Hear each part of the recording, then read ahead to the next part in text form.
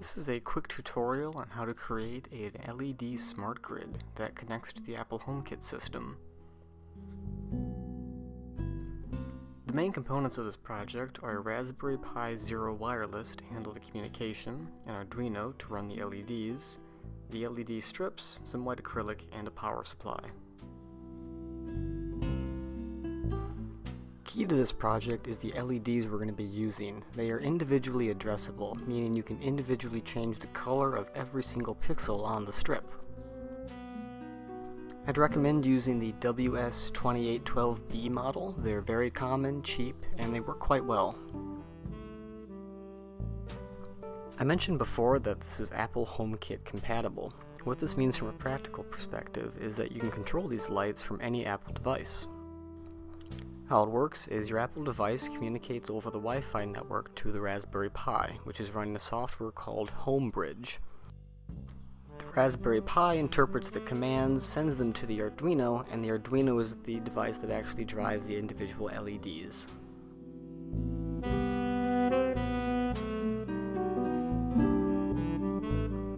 HomeKit is an Apple-designed standard for smart home devices. Any device you buy online that says it's Apple compatible is Apple HomeKit compatible. Homebridge is a software that runs on Raspberry Pi and it emulates a device that is compatible with Apple HomeKit. What this means is you can configure Homebridge to emulate any sort of smart device you want and connect it on your network. As far as Apple is concerned, that Raspberry Pi is just as authentic as a wireless switch you might buy at Best Buy.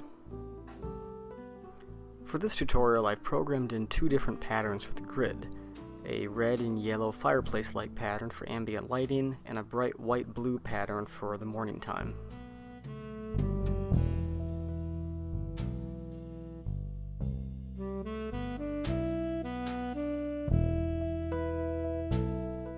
The first part of the project is assembling the actual LED grid.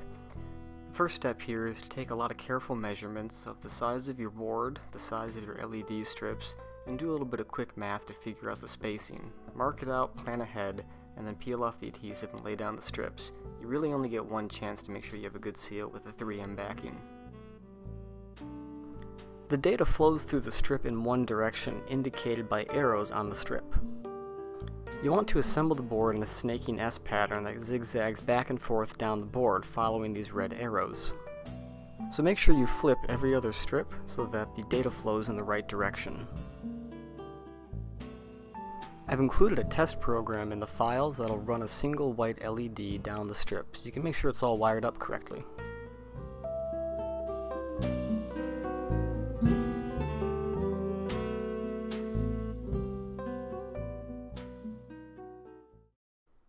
Once you open up the Arduino code, you'll need to change a couple of variables to make it work with your project. First, you'll need to set data pin to the pin of the Arduino that outputs to the data channel of the LEDs. In my case, it was digital pin 6. You'll also need to change number of LEDs from 256 to the actual number in your strip. Additionally, you might need to change color order. For me, I found GRB worked, but based on your vendor, you might need to choose a different color combination. This very professional photo shows the basic wiring for the Arduino and the Raspberry Pi. Connecting the two devices are two wires, red and blue. Each correspond to one of the two light modes I have. Remember, fire or wake up. Basically, the Raspberry Pi just sends a digital output to the Arduino based on which signal it wants. Since the Raspberry Pi hasn't been set up yet, you can test the Arduino by plugging one of the cables into the 3.3 or 5 volt output on the Arduino. This will trick it into thinking the Raspberry Pi is communicating with it, and it'll activate one of the two light modes. Once you've tweaked the code and gotten it running just the way you want, now it's time to actually program the smart capabilities of this pretty cool LED grid.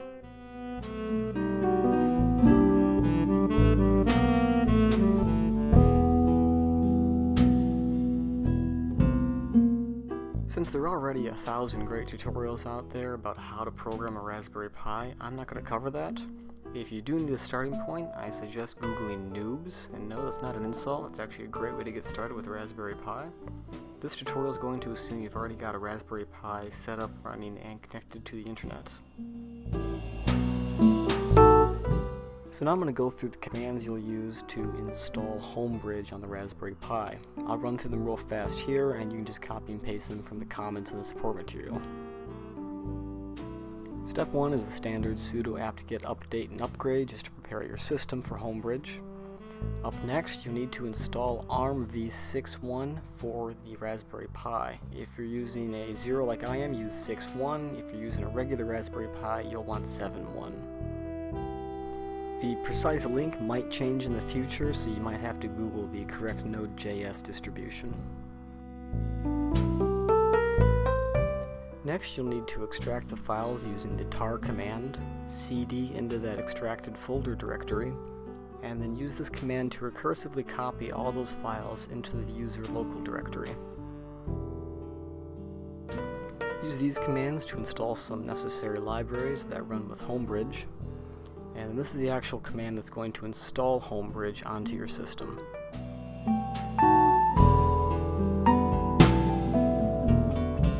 Step 1 is to open up a terminal in the Raspberry Pi, or like I did, just SSH in. Once you're in, you're going to use npm to install a plugin called homebridge-gpio.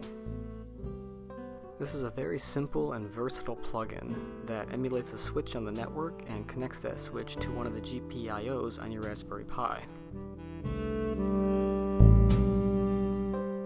If you're polite like me, you try the command like normal, and it of course fails due to permission errors. At that point, a hammer is your best friend, and you can try it again with sudo. That should work out much better.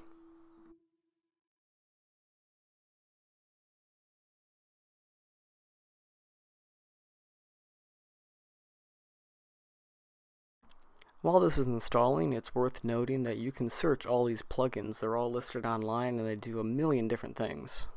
So whether you want to control a motion sensor or a garage door or a smart lock or blinds, they've got a plugin for it. It's pretty cool. So now that the new plugin is installed, cd to a folder called .homebridge. This is where all the files are.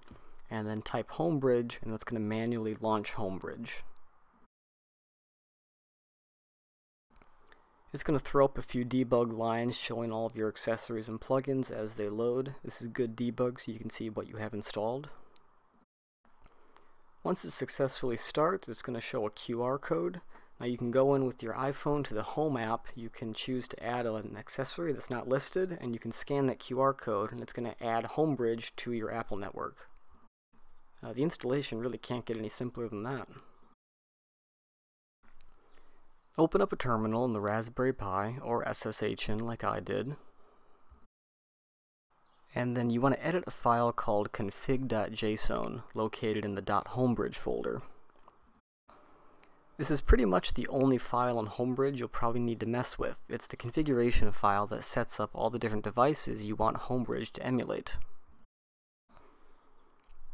You'll see that there's two accessories listed here, one called Fire and one called Wake Up. This means that Homebridge is going to emulate two different switches on the network. Fire is connected to pin 16 of the GPIO, and then Wake Up is connected to pin 18. If you make some changes here and Homebridge fails to start, I highly recommend copy and pasting this into a JSON syntax formatter just so you can make sure you didn't leave out a parentheses or a comma somewhere. So once you've verified Homebridge works, you'll need to set up a quick way for it to start automatically every time your Raspberry Pi starts up. There are already a lot of methods to automatically start a process whenever your Raspberry Pi boots up, so if you have a favorite, go ahead and use it. Right here we're going to use PM2. So go ahead and install that through npm.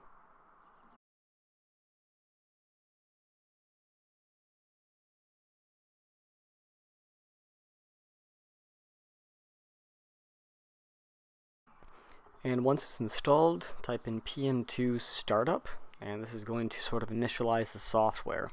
Once it runs, it's going to give you a line of code that you can copy, paste, and then execute.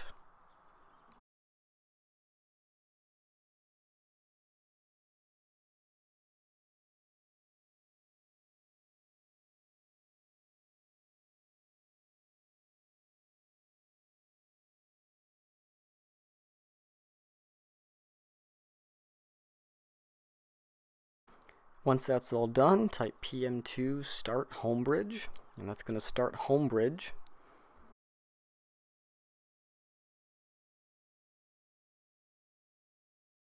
Now once this process starts up, try to toggle the outputs using your Apple devices just to verify homebridge did indeed start up properly. If it did, type in pm2 save and you're good to go. The next time your Raspberry Pi reboots, homebridge will automatically start with it. As far as the project goes, that's about it. Good luck and show me what you make.